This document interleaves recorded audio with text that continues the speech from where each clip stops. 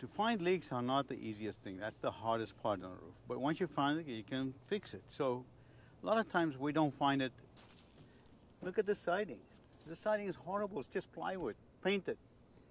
Look at the plywood, just butts up against this here. And when rain comes down here, water flows right behind this plywood, behind the flashing. Horrible. Let me show you how I make a transition here with turbo poly seal so water cannot flow in there and seal this up. And then they can paint this whole thing again. All right, okay? I take the paint off. You have to take the paint off. Like that.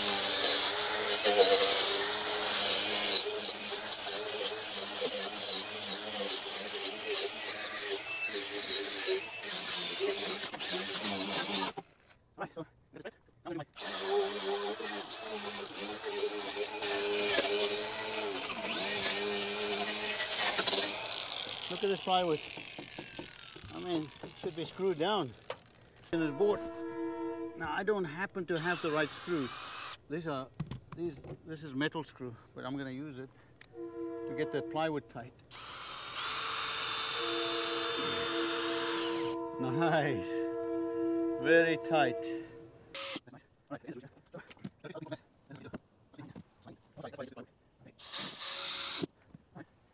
Step number 3.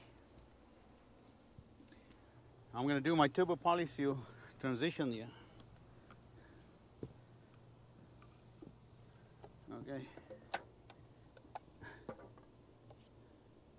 Take this fleece out. Okay. Here we go.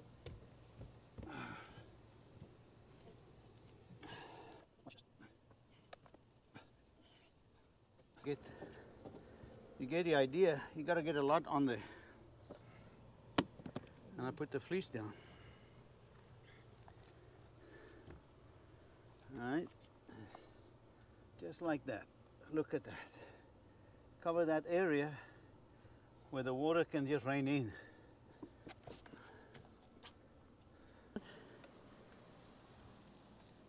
A beautiful transition. Wood on wood, but they didn't have good flashing. 110 degrees on the roof, it's not fun. I'm the flat roof doctor. Know a thing or two because I've seen a thing or two. Blah, blah, blah. See you in the next video.